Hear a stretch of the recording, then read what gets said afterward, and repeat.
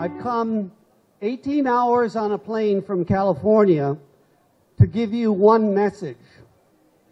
And that message is, every one of your children is a genius. Every one of your children is a genius. And in this presentation, I will explain how every one of your children is a genius. There's a tradition that before we were born, we had a light that shined above our head that saw from one end of the universe to the other. And this light saw our own destiny. But that just before birth, an angel came up and lightly touched us on the upper lip. And at that moment, the light vanished, and we took birth in complete ignorance of who we were and who we are. And the purpose of life is to rediscover that light, to rediscover our destiny.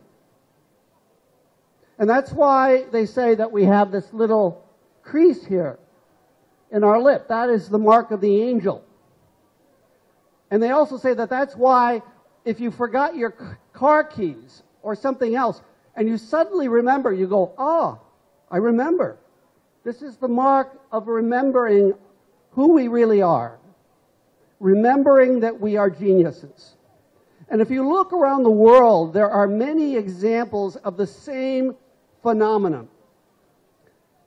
In Buddhism, we have Kuan Yin, who is very much like that angel. In New Zealand, among the Maori, we have Hineti Tama, who was the goddess of infants and pregnant mothers.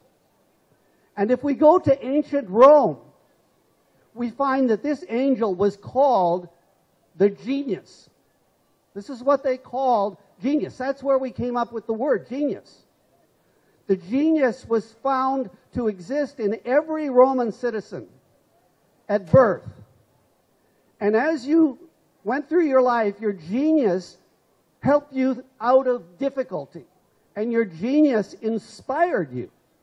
And on your birthday, you celebrated not just your own birthday, but the birthday of your genius. And the reason I bring this up is because we're used to the concept of genius belonging only to the few. Only the rare person is the genius. The Picasso, the Michelangelo, the Beethoven, the Mozart.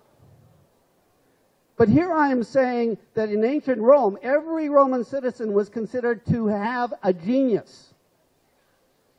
Also, if we look at the word itself, genius, it goes back to the word Genesis, which means to give birth. And it also goes back to the word genial, which means to bring joy. And so when I talk of every child being a genius, I'm not saying that every child will have an IQ of 150. I'm not saying that every child will play the violin like a prodigy. But I am saying that every child comes into birth giving joy to the birth of learning.